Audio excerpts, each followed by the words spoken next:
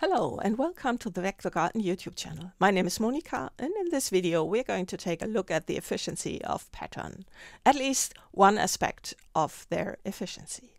So let's take a look at these two files that I have here. This one and the other one, and they are basically the same. But when we look at them in the Finder, we can see that there's a 5 kilobyte difference between them. So why does that happen?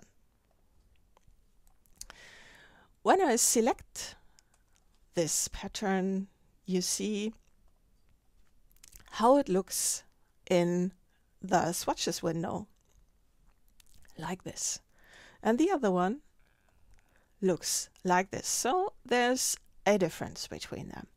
Now, how does this difference come into existence? Now, in order to check that out, I'm going to create a new file, and inside of it I'm going to create a pattern. And when you create a pattern, you sometimes resort to older methods of creating pattern. These methods work in analog ways, so you can use them on paper, and of course people use these methods for creating pattern several years in Illustrator, before Illustrator came up with the pattern editing mode. So what you did was starting to create your pattern by putting things in the corners of the given space, and then you had of course to duplicate them so they get repeated, and you had to duplicate them in the other corners as well. So then you could create a pattern, and this pattern repeated and formed the dot in the area. So when you use this in Illustrator's pattern tool, what you could do is select all of those and get rid of them.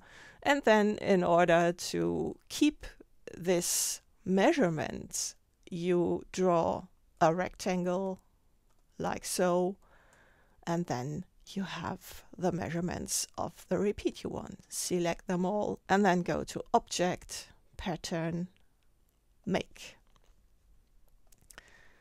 There we have it. And then what we can do is use the pattern tool in these pattern options, and then we can adjust this tool to this rectangle, and then use the selection tool to delete the rectangle. And there we have the pattern we wanted. And you see, this is the result. This is how the pattern swatch will look like. And then we can click on Done. What happens when you use this pattern now is the following. So I'm going to create a new shape, and then let's delete the stroke and get into the fill and apply this pattern. There it is. Now this pattern looks very simple on the surface in Illustrator, but inside of it there's some more happening. So let's take a look at that. In order to see that, what we need to do is go to Object and Expand. There it is, just a fill, Expand. And then we get the result, which will be visible in the Layers panel. And there we have the result. And you see there will be a lot of groups inside of it. So let's dissect this. I'm going to Object, Clipping Mask, Release, and then we have several groups. Let's get rid of that as well. And now we can select those single parts. So these are the single pattern elements, like so. But that is still not all. These as well are clipping masks. So let's go to Object, Clipping Mask, Release. So that's inside of that clipping mask.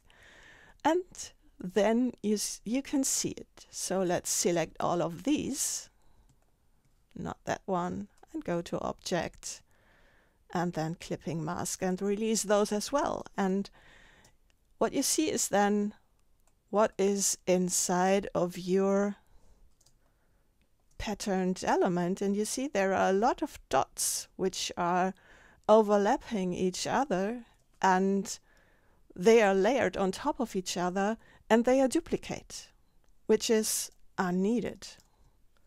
So how can we improve that? I'm going to delete all of these, and then we are coming to our comparison. So let's first duplicate this pattern swatch, and then I'm going to edit it. I'm going to double click it, get into this editing mode, and what we now need to do is unselect this option. We are not going to move the tile with the artwork. And then I'm going to select this circle and move it in the center. So we have the same repeat, the same distance and everything. We just move this circle into the center of the tile. That's all. I'm going to click Done, and then I'm out of it. And then let's create this rectangle, and I just need to exchange fill and stroke like so. And this is has now our second pattern applied. So let's duplicate it and apply the other one like so. And you see we have the same number of dots in it. So let's select them both and go to Object, Expand, and let's expand the fill.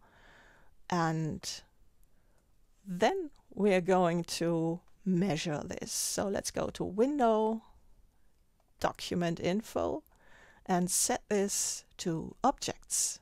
And then we see how many paths are in it. So this has 33 paths in it. So those are the circles themselves and some of the masks.